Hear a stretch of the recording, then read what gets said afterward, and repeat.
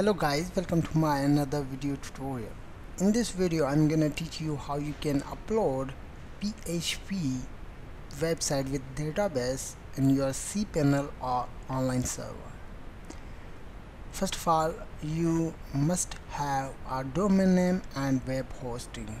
If you know how you can buy a domain name and web hosting, that's great. Otherwise, I will mention the link of the video how you can download and how you can buy a domain name and hosting from BlueHost. You can watch the complete video, then you will be able to see the how you can upload the PHP and website or project on the online server.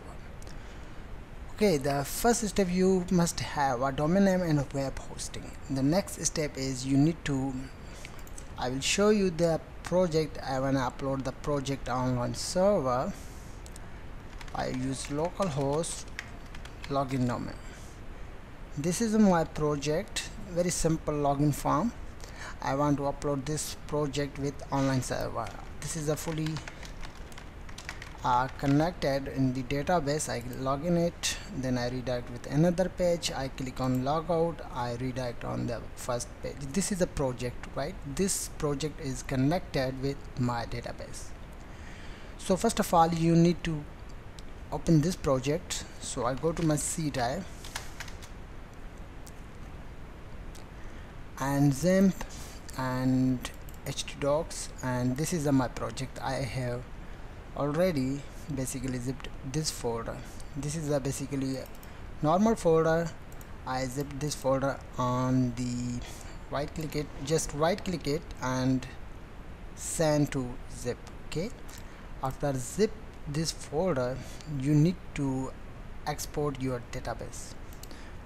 So go to your localhost PHP myadmin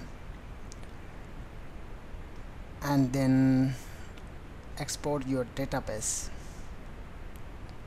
Just a minute. Okay, my database name is PHP tutorials, and under the PHP tutorials here, this is the database name. Under this folder, I'm in database, I have another table like employee. I click on it and then I click to export. That's it. Now you need to wait a couple of seconds and click to go, guys. Now your database has been downloaded on your computer. Now you can see you have zipped the project folder and also downloaded the SQL server database in your project. The next project is you need to log in your cPanel account. I'm using BlueHost, so I will enter my username and password with BlueHost account. Just a minute, I pause the video, I will tell you on later. Okay guys, I logged in my BlueHost account. After log in your BlueHost account, you have already bought the domain name and hosting. Then the next step is I want to basically upload my website with subdomain. Okay, with subdomain you can also use my method to upload your website on main server, right? So first of all, I go to domains. This is my domains section. Under the domains, I click to subdomains. I will create a subdomain, right guys? It means subdomain. I just teach you how you can do that. This is my demo.knowledgetweets.com. this is my domain. This is a called subdomain, and I click to create, right? And then you need to wait a couple of seconds to create the subdomain. Okay, return to subdomains and go back. Now you can see a domain.knowledgetweets.com. I open this domain, demo.knowledge. Okay, nothing display on this page, right?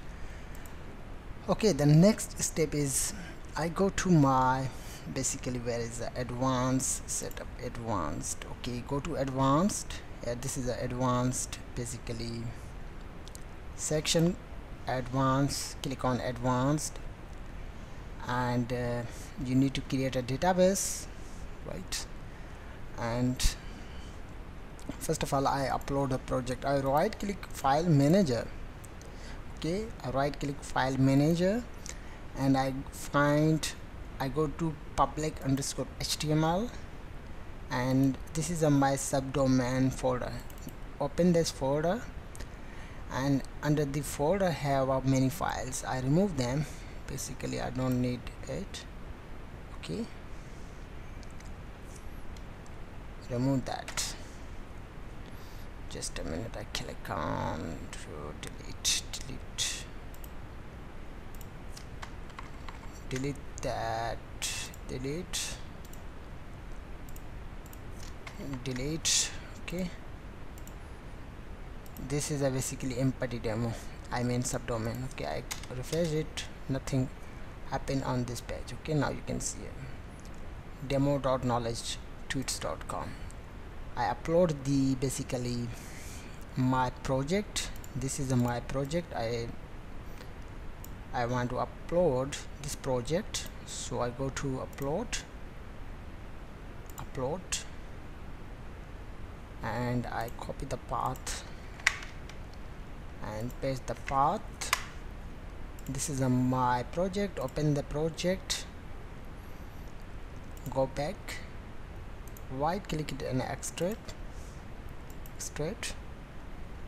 close that, delete the zip file, and open the web folder, select all files and folder, and move on the main directory.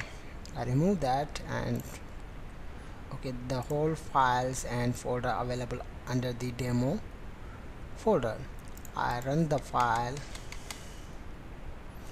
Okay, now you can see this is our project, but you need to use a database. I mean create a database and upload your own database, then you will use the login system. Okay, I close that. I do not close because I will use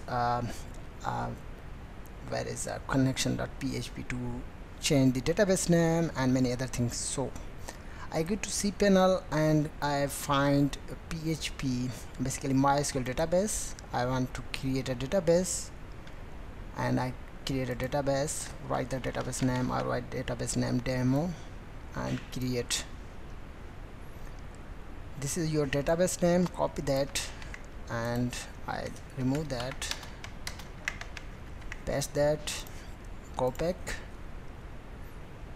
and go to below, guys, just a minute, and enter your username. I write the username login. Okay, this is username. Enter your password. I write the password 123456 123456, right? And then you need to select the, I mean create, first you need to create the username. I click to create and go back. You have successfully made the database and also username. Okay, one more thing we need to do is go on below, and guys, select your database. The database name is, I mean select your user login. This is your username and this is your database name. Click to add. Okay, select, I mean check mark R privileges. Okay, and click to make changes. Now the next step is I click to go back, and you have successfully made, guys, the knowledge, I mean knowledge 6 underscore demo, your database name. Your username is knowledge underscore login. Your password is 123456, right? Okay, after creating a database, you need to upload your own database. Okay, first of all, I copy the user. This is your user, okay, and this is your database. This is your guys user, and password is 123456. Okay, now I go to advanced, and this is my database, right? And I want to upload I go to PHP myadmin. Okay, PHP myadmin, and you need to wait a couple of seconds to redirect the PHP myadmin. Okay, that's great. Now click on the plus sign, and this is your database, knowledge6_demo. click on that. Nothing happened. Okay, and click to import, choose file, and go to download. Now you can see here employee database available in your computer. This is my project database. Okay, I click on upload and click to go. Okay, you have successfully imported the database. Now after importing that database, you need to change three things. One is your local host, second is your database name, third is your username, fourth is your password. Okay, our local server name is here, you can see it. This is our local server name, localhost 3306. Okay, go to Cpanel file manager and open the connection.php file and click to edit, and then you need to change the basically server name, username, password, and also database. Okay, our server name is localhost 336. Copy that and paste here. Our username is knowledge login. Copy that and paste here. Our password is 123456. Paste here.